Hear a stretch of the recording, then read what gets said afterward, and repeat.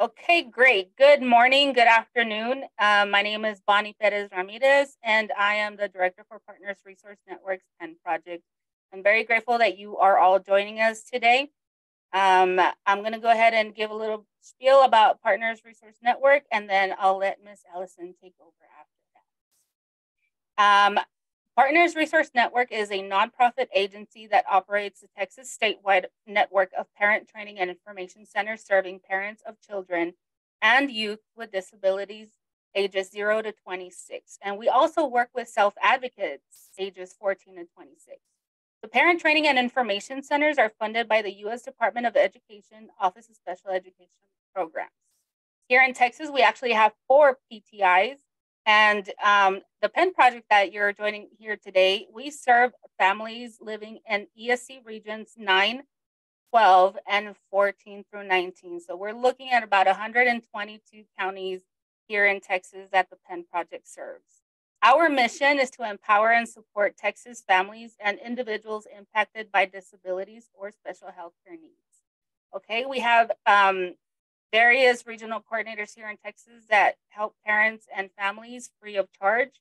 And so we are here for you. I'm going to go ahead and share the information to get in contact with us in the chat box. And I'll go ahead and let Miss Allison, thank you again for joining us. Happy New Year. And I'll let you go ahead and take over from here. Thanks, Bonnie. It's a pleasure to be back with you. 2023 already. It's hard to believe, huh? So from a housekeeping perspective today, we are in webinar mode, so we can't see you or hear you. I always like to tell you that, but we do know you are there. So if you have questions today, if you'll just put those questions in the chat box, Bonnie will be watching the chat box and she'll read out any questions to me. Today's webinar is being recorded and you are going to get a copy of today's slides as well as the recording after the fact. So I always like to mention that at the beginning because that usually comes up in the chat box for sure. So I'm Allison Schaberg, Consolidated Planning Group. We are a holistic special needs financial planning firm. If you are attending one of our webinars for the first time, we're glad you're here. If you're coming back, welcome back. Again, we're definitely glad that you're here. We have a number of webinars that we put out on a weekly basis, and they are all surrounding planning for special needs and various topics. We partner with other professionals, other agencies, other organizations that serve in our community to provide you tools and resources that are going to help you on your journey as it relates to planning for your loved one with a disability. All of our webinars live on our YouTube channel. It's Consolidated Planning Group YouTube, and you can subscribe to that YouTube channel for free. There's over 250 webinars, past webinars that are out there that you can kind of peruse the topics and see if they're in line of what you, kind of the step that you're on in your planning phase. So at Consolidated Planning Group, we are nationally certified as Social Security advisors and members of the Special Needs Planning Academy. Families come to us because they want to plan for their loved one. They want to plan for once the parents are gone or incapacitated or no longer able to provide the care services that they once did. So we put protection plans in place, lifetime care plans. We talk about transition planning, help set up ABLE accounts, and we do a whole lot of advocacy through these webinars. So today, what we are talking about is how to save on medical expenses.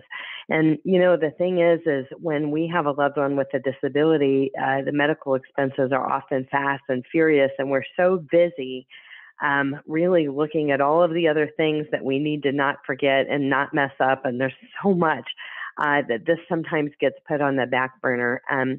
So we're going to go through some practical things that you can do to kind of get a handle on these things, and so that way they don't have a handle on you, because things change quickly sometimes with some of our loved ones with these diagnoses, and the medical bills rack up pretty quickly. And it could be your loved one with a disability, but maybe maybe your child, but you may have, a spouse or other family member that had some, acute situation that you weren't expecting.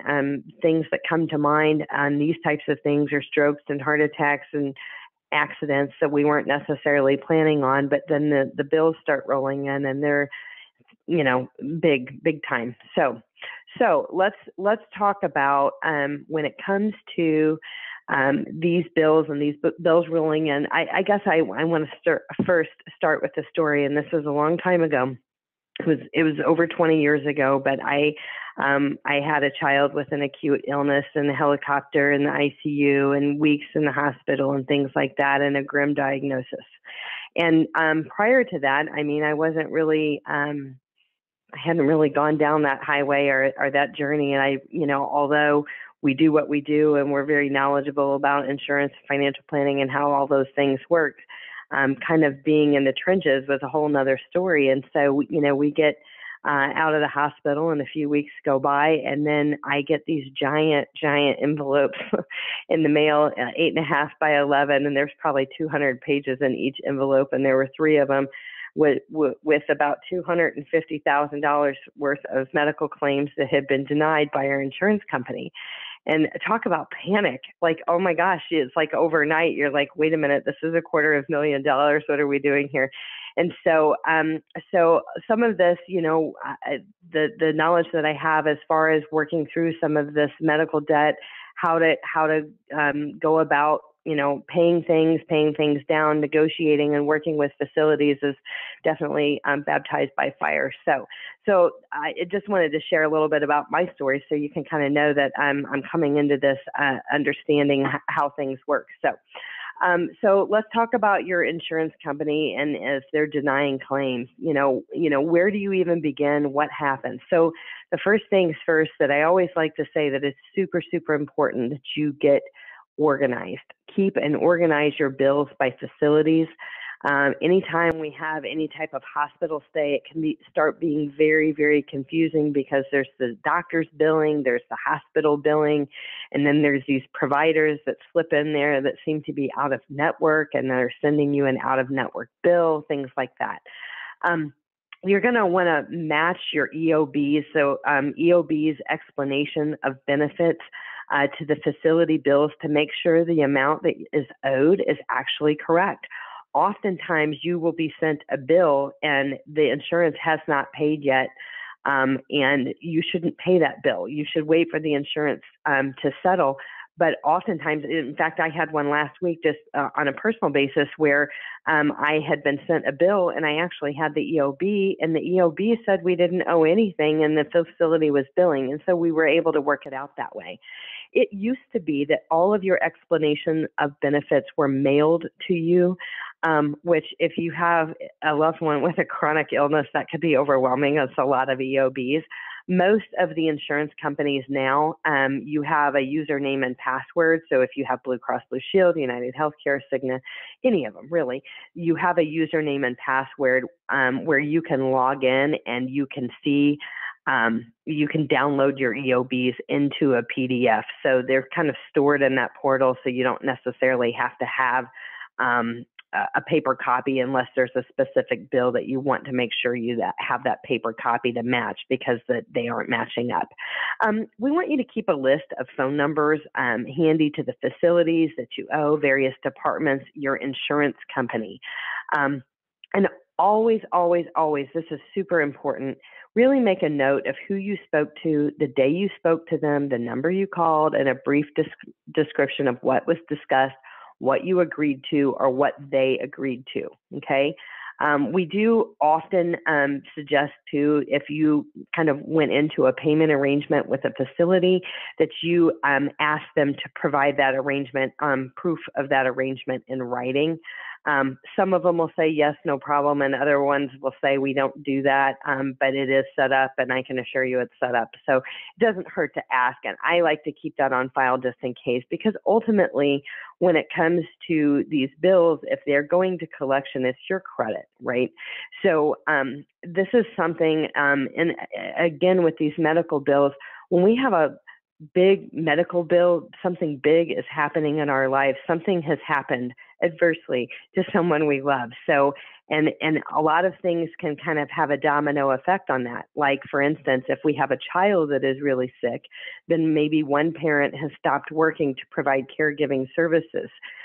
Maybe a parent lost their job and lost their insurance. There's so many situations that can happen when it comes to this. But it's really, really important that we keep a hold of this because we're kind of sometimes operating in crisis mode. What a lot of people do, and if you've done this, it's okay. You can recover. Is we're on overload, crisis mode, and these bills start coming in. The EOBs aren't matching. The bills are wrong. And you kind of just set this aside that you're going to deal with later. And then before you know it, later has come and you didn't deal with it. And then it's coming back to haunt you. So let's talk about health insurance and some of the confusing things that provide, confusion to a lot of people when it comes to things. So I think it's really important to understand what your medical coverage is. So a lot of families just went through an open enrollment process with their health insurance. Oftentimes it happens in the fall, sometime between late summer, early fall for your new plans that take effect January 1st. So this is a time of year where a lot of people are definitely unhappy with their insurance because their new deductibles and their co-insurance have started over new for the year where you had met your deductibles and your co-insurance for 2022. Now you've got a fresh, clean slate for 2023, and you've got to hit those before your coverage basically starts paying or pays more than initially. So again, you have your benefits booklet when you had your open enrollment, but there is a plan document. Usually the plan document is several hundred pages. It's not just a few pages where they go over the highlights of the plan that you have, but you want to understand, what is your deductible? Is there a family deductible, or is there like an individual deductible first? How does your plan pay? For instance, is it an 80-20 plan? They pay 80%, you pay 20% until you meet your out-of-pocket maximum. Is it a 90-10 plan? Or is it a plan that maybe we see some, and I'm kind of fans of these too, depending if you have really high healthcare needs, the high deductible plan where you hit that high deductible and then the plan goes to 100%. So I've kind of been a fan of those because we could hit the high deductible in the first month and then the plan pays 100% for 11 months. So sometimes when you're looking at your health insurance, the best plan is not the best plan after all. So you have to look at that, because sometimes when you're sitting down and you're looking at your open enrollment, you're saying, I want the best plan. And in your mind, the best plan is the most expensive plan. But when you're looking at those most expensive plans, a lot of them have copays for every office visit that you go to, and there's a higher copay for specialists, whereas some of those high deductible plans, there is no copay. You basically pay that out of pocket until you hit the deductible, and then it's 100%. So for example, something that we went through as a family is we had someone that was going to the hospital, to the facility 3 days a week. And when they went 3 days a week, they were seeing 3 or 4 different specialists at a time. Well, if your specialist copay is $50 and you're doing it 3 days a week and 4 specialists a day every time you go, that adds up really quick. So just do the math and kind of work it backwards to see what might be best for you. You want to pay attention to what the max out-of-pocket annual expense is. And when that plan is going to go to 100%, or will it ever go to 100%? Is it 90%? A lot of things have changed with health insurance over the last, say 5 to 7 years. So some of the plans, most of the plans have gotten a lot more expensive. The coverage is less, but the premiums are more. So when it comes to a lifetime maximum, is there a lifetime maximum the carrier will pay? That really went away with Obamacare. There used to be, oftentimes there was like $1 million ceiling on some of these health insurance plans. Where we see the lifetime maximum nowadays is your health sharing organizations, could be Altrua, Christian MediShare. There's several different companies out there that do a health sharing organization, and many of them do have a lifetime maximum, so you do want to be careful with that. Does your plan have preferred facilities? This is the age-old thing that you've heard, in-network and out-of-network. that you can go to. So it's really, really important that you're getting on that portal. If you don't have a username and password for your health insurance today, put it on your list to create a username and password for your health insurance, because on that website, they're going to be able to show you who's in network and who's not in network. And you don't want to find out after the fact, after you've gone to a facility and find out that they're out of network. And some plans where what has happened, it used to be that you have in-network coverage and you have out-of-network coverage, but there are a lot of plans out there that do not have any out-of-network coverage. So if you go to an out-of-network facility, you could be faced with paying 100% of the bill. So you do want to check on that with your plan. Other plans pay much less. So maybe they pay 80% on in-network, but maybe they pay 40 or 50% out of network. So for the plans that do not have coverage out of network, they don't have coverage out of network unless it is a life-threatening emergency that could end in death. Okay, so a broken leg is not a life-threatening emergency. Somebody that has a cold or strep throat or even COVID is not necessarily a life-threatening emergency. So that's what you need to be aware of. And so where we see a lot of these are the regional plans. So if you're purchasing health insurance in the individual marketplace, and what I mean by that is you do not have a group plan through somebody's employer, we're seeing a lot of the individual marketplace that does not have out of network. So when you're, we just gone through open enrollment for the individual marketplace and you want to choose those plans wisely, what hospitals are in network? Are your doctors in network? Or if they're not in network, are you willing to change your doctors? And that's going to be important consideration. One thing that's pretty important is, does your plan require coverage to be pre-certified prior to services being rendered? And this is really, really common for radiology, such as MRIs or CT scans, any kind of scans, any kind of thing where you're going in for an ultrasound or some kind of test. Usually it needs to be pre-certified. I would say 10 years ago, facilities were not doing a great job at doing the pre-certification, and then people were getting bills for things that they dropped the ball on. But I would say that more recently, I think the facilities have done a really, really good job of doing the pre-certification. And you may recognize this because maybe you had someone that had a radiology service scheduled, and they called ahead and said, we've checked with your insurance and you owe us $1,000 and you need to bring that $1,000 with you when you come to this appointment. So that is kind of an example of them doing some of the pre-certifications. But I experienced even last week where they called and they said something along those lines, and I said, no, we've really met our deductible and our out of pocket.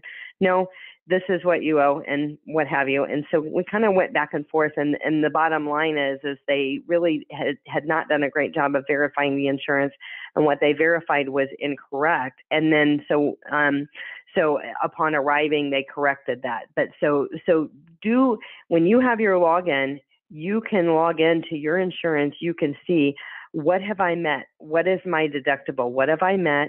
What have I met towards my co-insurance? What's being applied to out-of-network? What's being applied to in-network? That's something that you can print off.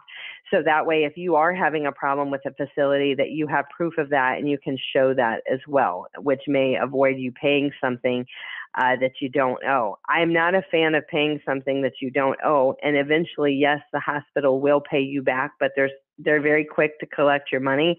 And then I would say 3, 4, or 5 months later, you get your refund, is basically how that all works. So do work with them. And just know, don't be afraid to ask for a supervisor, okay? Sometimes the person that you're working with, they only have so much capacity, or they're only allowed to do so much. So if you're not getting the answers that you need, or if you know what you know, and it's kind of contradicting what they're saying, definitely get a supervisor involved. So employer-sponsored health plans. So we also, a lot of employers are going to offer HSAs, FSAs, and other health plans. Read your group health plan documents thoroughly, checking for covered services and exclusions. So this is really important if your loved one has very specific needs that are often often not covered. Be very careful in kind of looking at that and looking at what you're signing up for. Of course, a lot of times we don't have options with our group plans. But just know when you see those services and exclusions, this is that plan document I'm talking about. It's several hundred pages. It's a PDF. You can save it on your computer. And I love to save it on my computer because then you can search the PDF for what you're looking for. You don't have to thumb through 300 pages, right? You can search for the specific topic. Even things, drugs, procedures, other things that are excluded in your plan document may be covered under medical necessity. So if you have a loved one that needs a procedure or needs a particular drug, maybe they're allergic to all the other drugs that they allow or whatever, you can have your healthcare provider write a letter of medical necessity to get that particular procedure or drug or what have you covered. So it is important to know, just because it says it's excluded, that's not taken to the bank. It's 100% excluded. I've had many services that were excluded on my plan covered at 100% because of the medical necessity ruling. So consider contributing to your HSA or your FSA. It allows you to save pre-tax dollars for medical expenses. So so we've got the both of those accounts are oftentimes you're eligible for that through your employer, and a lot of times people ignore it. I'm a fan of the HSA.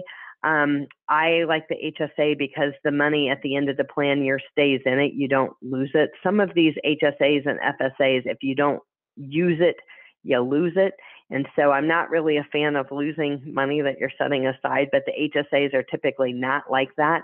And so being, smart financially, if you know you're going to have a lot of out-of-pocket expenses, your HSA can pay for those prescriptions that you're running through Walgreens or CVS or whatever, can pay for those copays. There's so many things that your HSA can pay for, even some supplements and things like that.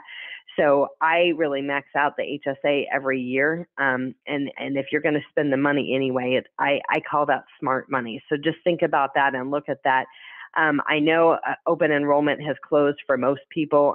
Sometimes you can add the HSA outside of open enrollment. So you may want to check on that. And oftentimes, again, very carefully look at the FSA, because usually the FSA is the one that if you don't use it, you lose it at the end of the plan year.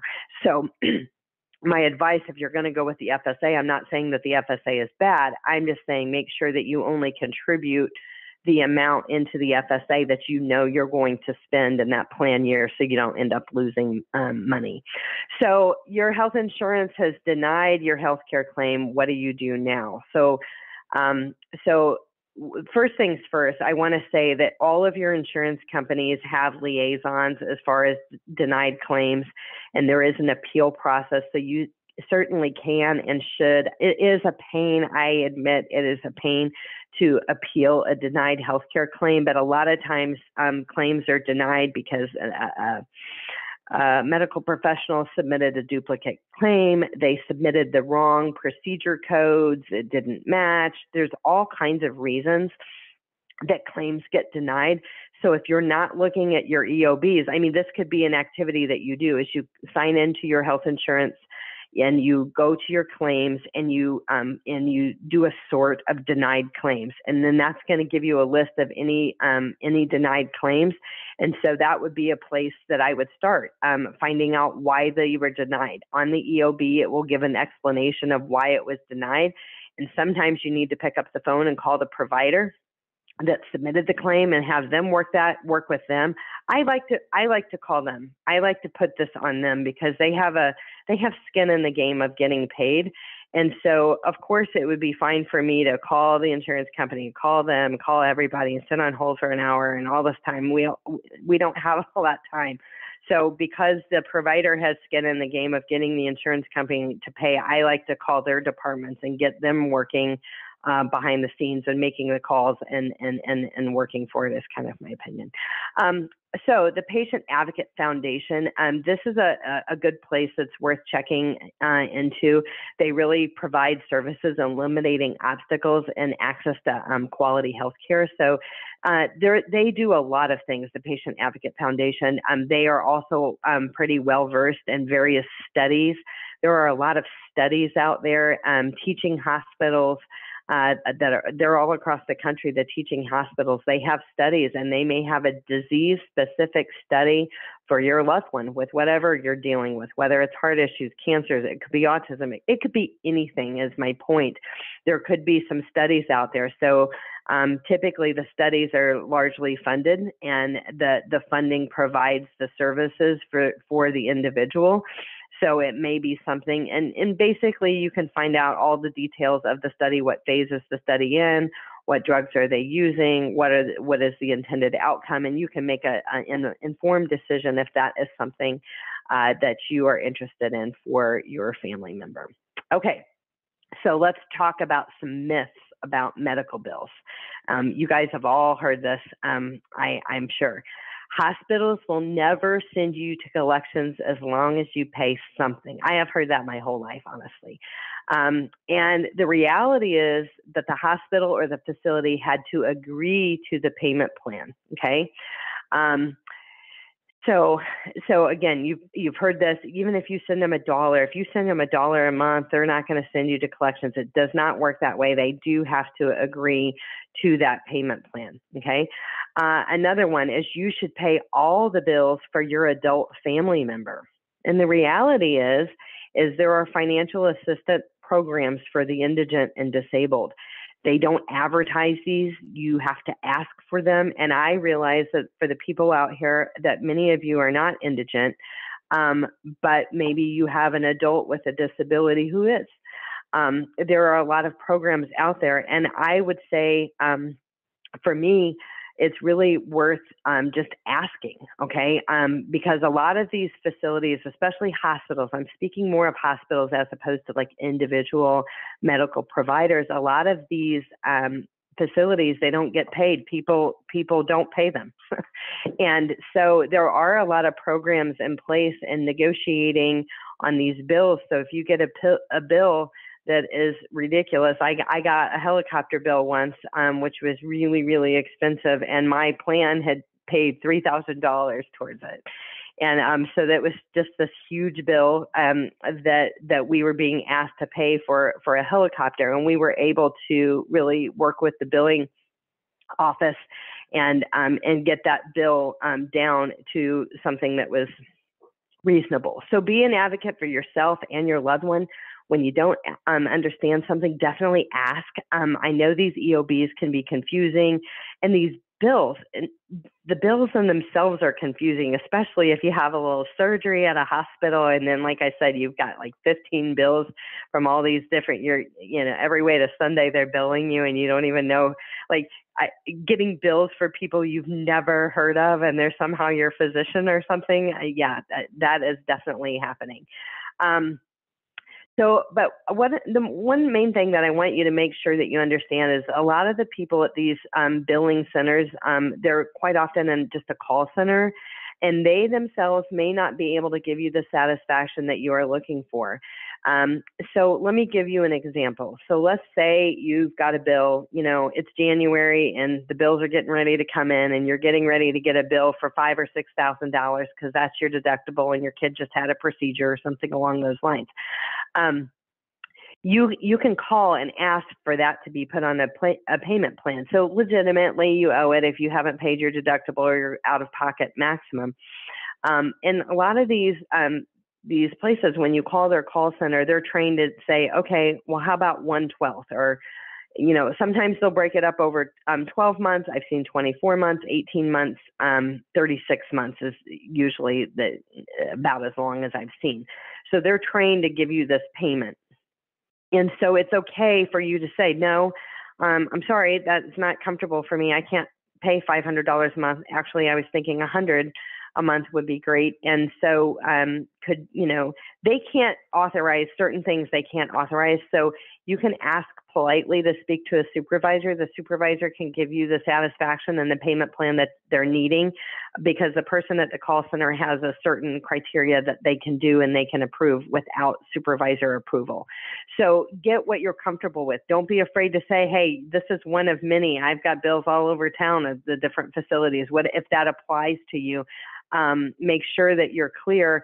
And one of the other things that I suggest, again, Consolidated Planning Group, we are a holistic special needs financial planning firm. I'm not a huge fan of dropping a $25,000 check or a $5,000 check for the bill either. I am more of a fan of doing the payment plan. And the reason why is these facilities don't charge interest. I've actually seen one ever in my whole career that started charging interest, and it wasn't in Texas. So when it comes to these bills, these large deductibles or coinsurance that you have, getting it up on a payment plan that you can comfortably afford to set aside on a monthly basis is a smart thing, because you can keep your money. If you had the $5,000 to just write a check for it, you can keep your money working for you, earning interest while you're paying a bill that is not building interest against you. So just think about that. So again, the supervisors are typically going to have better solutions for you. One thing I will mention is if you ask to speak to a supervisor, oftentimes you're going to be told by the representative that there is not a supervisor available at this time, and can they call you back? Say yes. My history is they actually do call you back. It might be a few days, but if they haven't called you back in 2 or 3 days, call them back and ask to speak to a supervisor again. But that is pretty common, so don't think that they're giving you a runaround. That is pretty common. Also, be informed of any nonprofit organizations that specifically help patients with various diseases, conditions. Sometimes they also provide small financial aid or grants to applicants that qualify. I mean, I can think of various cancer organizations, heart association organizations. There's so many disease-specific organizations out there. So do check, and do check early, because when the funds run out with these organizations, the funds run out. So just think about any of the diagnoses that might be in your hospital and in your household, and then look up those organizations that serve those specific diseases, and you can kind of see if there might be some assistance for you on that. The other thing is it's not always clear. You can ask for this charity care application. So some people would say, oh, we make too much money, we're not going to apply for charity care. So it might be called a financial assistance application. It could be called a charity care application. It could be called anything for the indigent or disabled or things like that. You should ask for those applications, and we're going to kind of talk a little bit more about that. So following up with the communications with the facility, we do want you to follow up, correspond with facilities in writing. They must respond to all written requests, and then you have a paper trail. If arrangements were made by phone, again, ask them to send you a copy of what they agreed to. It's really important that you don't let bills go to collection. So once they've gone, it's too late to make arrangements, okay? So if you're applying for a charity care application, or if you're making payment arrangements, it's important that you've asked them to make a note. I want to make sure that you've made a note on this account that it's not going to go to collections, that I'm in a payment arrangement with you, or that I am pending approval for a financial assistance application, those types of things. So if it's been a while and now you're applying for financial assistance sometimes takes a little time to get approved. But it definitely can and does get approved on a pretty regular basis. Just don't put those medical bills in that pile of deal with later, because if you're like most people, that pile is ever growing, and it's harder to get back to it because life happens. So do what you agreed to do when you agreed to do it. If you said, listen, I agree, $100 a month. I owe you $10,000 and I'm going to pay $100 a month, and I agree to a bank draft on the first of every month, and do the bank draft. If you have to send it in by the first of every month, and make sure that you send that in by the first of every month. So, because all bets can be off. So if they make an arrangement with you and you agreed to pay the first of every month, and then the 15th you hadn't paid, then you can lose that agreement. Another thing is once you have a payment arrangement, and you've paid on it for a while, you can renegotiate that payment arrangement. So maybe it was $200 a month, and maybe you've been paying it for 6 months, and you have showed that you pay on time every time, and you've paid that balance down. Sometimes they'll renegotiate with you and they'll take that payment down. Okay. So again, I know a lot of people don't like the idea of ongoing payments and things like that. But again, allowing your money to work for you, assuming that you had the money to just flat out pay a huge bill. But if not, it's in an affordable place. So that way it's not going against your credit and hurting you that way. I think what happens to a lot of people, they start getting these bills from all these people they don't know, or the bills are wrong. The EOBs are wrong. The hold time is long to call the insurance company, or you talk to somebody at the facility and they weren't helpful. And what happens is people get really frustrated and they say, well, if this is such a mess, then forget it. I'm just not even going to deal with it, which in theory sounds fine, except for in the end, you're hurting yourself. You're hurting your credit. In the long term, and you've already got enough on your plate to be even attending this webinar or dealing with what you're dealing with at your house anyway. So let's not make credit an issue. I don't know what just happened to my slides. Let me get back here. Sorry about that. Where were we? Okay, so we're going to talk about the sample letter to the facilities. Okay, yes. Let me see. So we've got the communication. So the sample letter to the facilities, this is where if you're asking for financial assistance, and this is where even when you say, hey, we make too much money, we can't ask, so what if you make too much money? Maybe you've got bills here, there, and everywhere. Maybe you've got $100,000 sitting out there in medical debt. They don't know your story. Maybe your house flooded in Harvey. Maybe you've had other major life changes. Maybe you've had a death of a breadwinner. Maybe your loved one got sick and you had to quit your job, or you lost your insurance. Something happened. Tell your story. So don't be afraid to ask for the financial assistance application. But this is an example of a sample letter that you can send along with your financial application. So don't lie on your financial application. Be honest about your assets. Sometimes they ask for proof of tax returns. They ask for all kinds of proof. So you got to provide honest answers on the financial assistance application, but a letter going along with it to tell your story on why you need help, why it might look on paper like you don't need help, but why you do need help. So today, when we send out the slides today, we are going to send a copy of this sample letter too, and we will send it in a Word format, so that way you can edit the letter and kind of make it your own. But this is a good example of something that should go along with a financial assistance application. So what if your financial assistance application is denied? Okay, challenge accepted. So once it's denied, that doesn't mean, okay, we're going to tuck our tail and run and we're not going to talk anymore about it. This is where the second letter goes out and says, thank you for your correspondence. I recently received a note that you guys have denied my financial application. I'm asking for this. I'm asking to appeal this decision. I'm asking for this to go to the board for further review, and I don't think you completely understand my situation. Okay, so what is happening in some of these facilities? So here's what I've seen with these financial assistance applications. I've seen $100,000 bills completely wiped out. I've seen $100,000 bills reduced to $5,000. I've seen facilities, and this is worth asking. So let's just say where you had the money. So you're being billed $5,000. You do owe it. You've checked your EOB, and you do owe it, and you have the money, and you'd like to just get this out of the way. It is worth it for you to ask the facility, what is the lowest price you will take if I pay this in full today?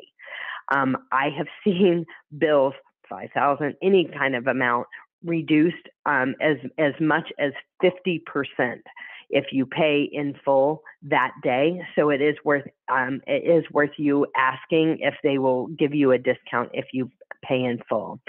How are we on questions? Do we have any questions before we keep moving? No, we don't. Okay. So what about taxes? This is where it comes up a lot too.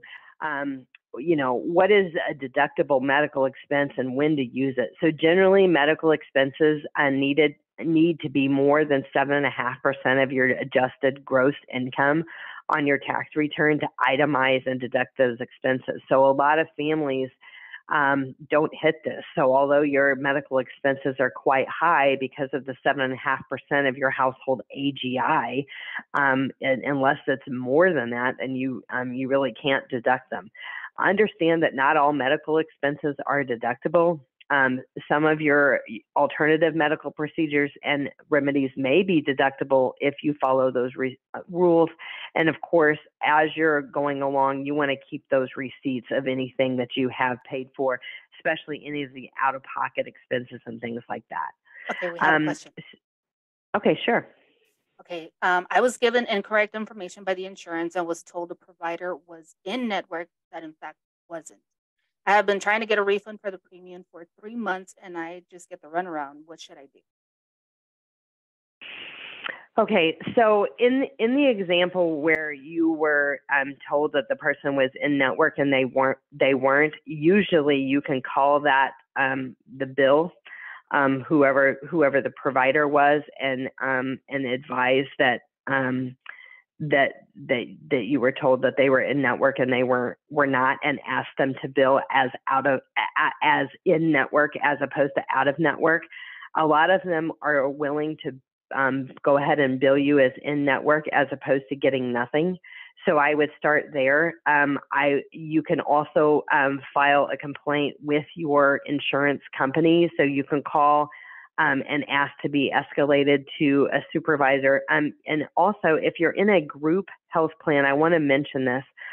Don't be afraid to get your HR representative from the company involved. If you're having a problem with the health insurance, there is an HR liaison that works for your company that works with the insurance company. So if you're having a problem and you've tried to solve it with the insurance company, you're going round and round and you're getting nowhere, get HR involved, because they have a friend in high places at the insurance company, and it's surprising how they get things done. So don't be afraid to ask that or to get HR involved. They are there to help you, and they also do want to know. I mean, the company is picking this insurance company because they think that they're going to provide good services to their employees, and if they're getting the runaround, they do want to know about that. And I have personally had a good experience by getting HR involved.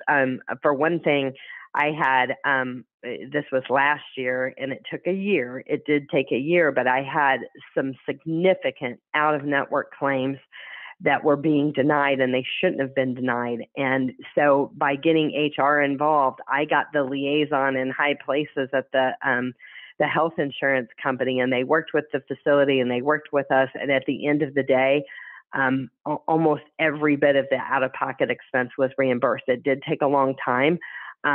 But once we got that liaison in place with the insurance company, she was amazing and she really got stuff done. And then it helped me because I was able to work with her directly as opposed to calling the 800 number and starting this whole scenario over again, which is, I find super, super annoying. I mean, it's like, how many times can we talk about the same story? And so this person knew the story. I didn't have to repeat the story, and we together worked through it and got stuff done. All right, deductible medical tax expense definition. So what I will say is I'm not a CPA and I don't play one on TV, okay? So we don't really give tax advice, but just know that from the IRS publication 502, medical and dental expenses, the cost of diagnosis, cure, mitigation, treatment, or prevention of disease, and the cost for treatments affecting any part or function of the body. Okay, those can be deductible. It does not include expenses that are merely beneficial to the general health, such as vitamins or vacation, and it can include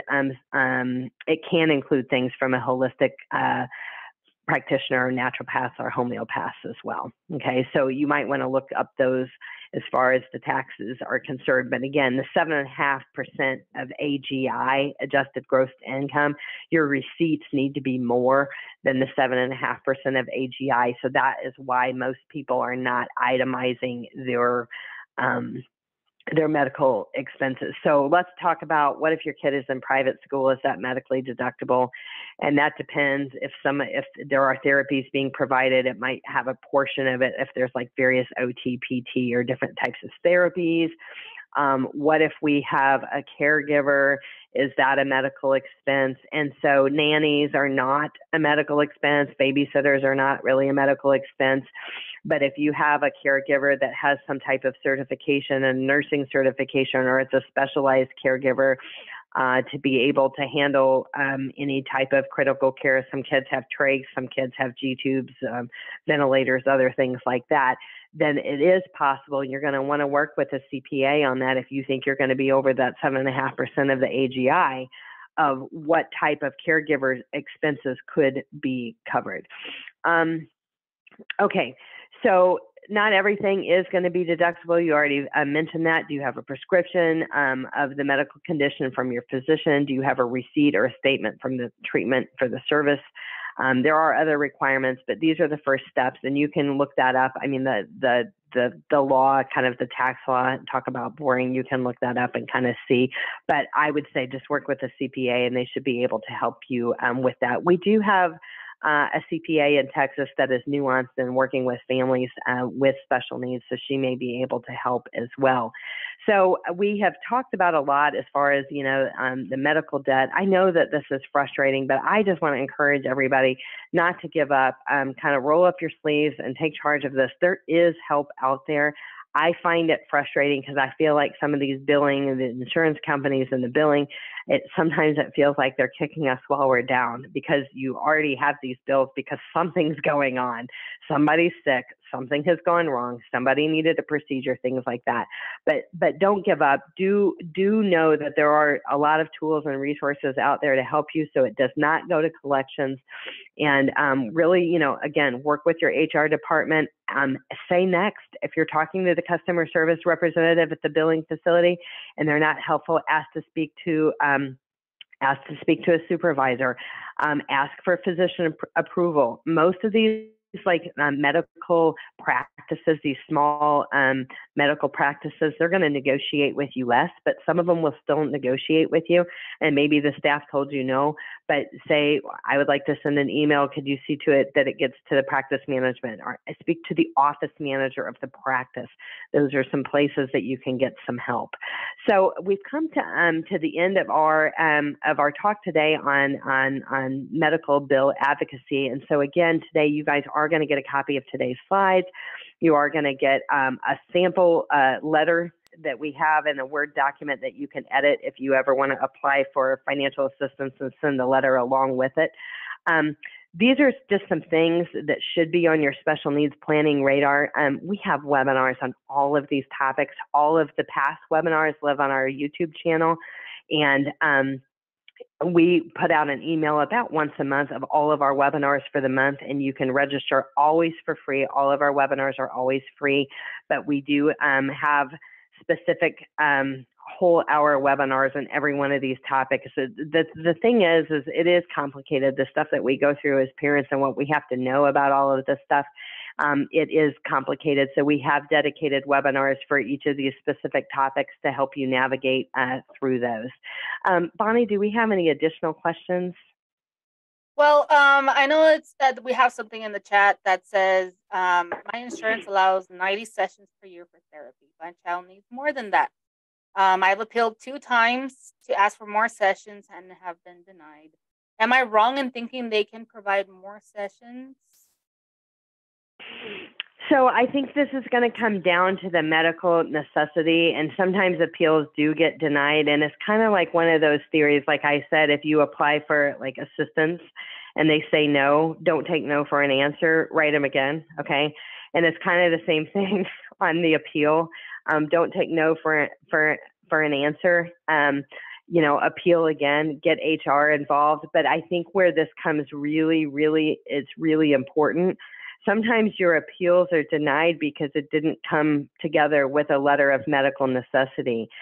Having multiple letters of medical necessity of what they've tried before and it didn't work are the reasons why the individual needs more therapy sessions, I think that that's definitely worth trying for.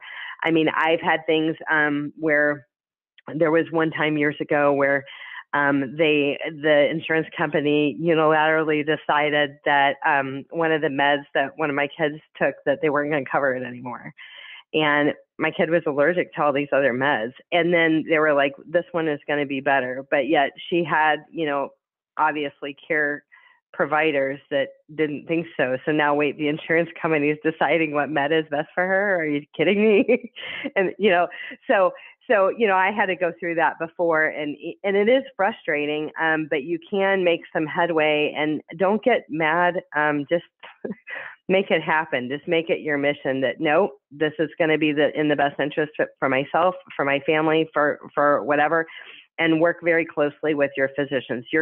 Your physicians are clear on what a letter of medical necessity is, and they will write them for you. They don't like it. It takes time out of their time. They don't like to do that. But when you have strong letters of medical necessity, I think that gives you a lot more, leg to stand on.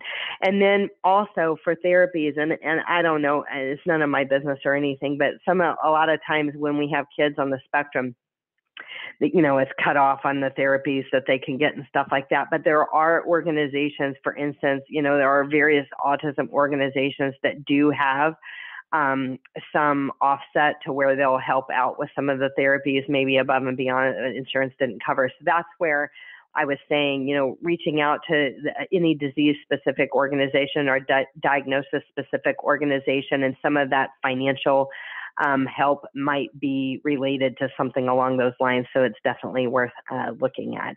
So I always like to introduce my team. I work on an awesome team here at Consolidated Planning Group of highly educated professionals, and I always just like to put a face with their name. Again, we are nationally certified as Social Security advisors and members of the Special Needs Planning Academy. We always offer free consultations. So anytime we're having a webinar, there's always people that have questions that maybe they didn't want to put in the chat, or they want to have kind of a one-off conversation. So when you get this copy of the slides later, all of these icons down here are links to the YouTube, Instagram, Facebook, website, all of that. And then you can put your camera over this, and this will take you to a calendar. So if you're interested in scheduling a free personalized consultation, you can meet with our team, and the calendar will come up, and you can pick a date that works best for you. And that's all I have for today. Do we have any additional questions before we close? Yes, we did have one more that says, would you please give us the name of the CPA you mentioned? You broke up. I didn't hear. Please give us the name of the what? CPA that you had mentioned. Yes, and we will put that in the email that goes out today. Her name is Teresa Ferruzzo. She is in the greater Houston area, but Teresa Ferruzzo, she is a CPA, and she is nuanced and working with special needs, and so we commonly refer to her. But we will we'll add that to the email, so you're going to get the slides, the recording, and we'll put her contact phone number and email address in the body of the email today. So thanks so much, Bonnie. It's always a pleasure. Pleasure to be back with you again. I know we've got some additional things scheduled, so we'll look forward to getting together again. And thank you, everybody, for spending your hour with us today. Take care. Thank you so much. Happy New Year, everyone. For sure. Bye now.